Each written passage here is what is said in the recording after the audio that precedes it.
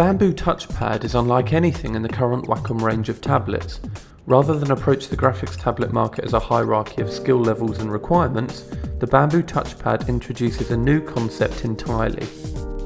This multi-touch enabled pad will appear familiar to users of Apple's Magic Trackpad, but the Bamboo touchpad has a secret weapon. A small stylus slides out of the pad, offering 1024 pressure levels like their Intuos tablet range. Even though the stylus is the smallest Wacom currently supplies with their graphics tablets, it's surprisingly usable, features one assignable button, and after a short period becomes part of your creative arsenal.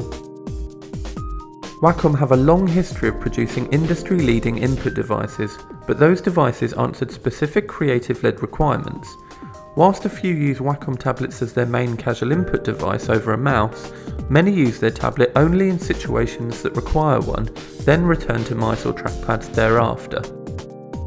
This small device aims to blur the line between specific graphic tablet use and casual computer input, a device that wants to remain on your desk rather than be put away.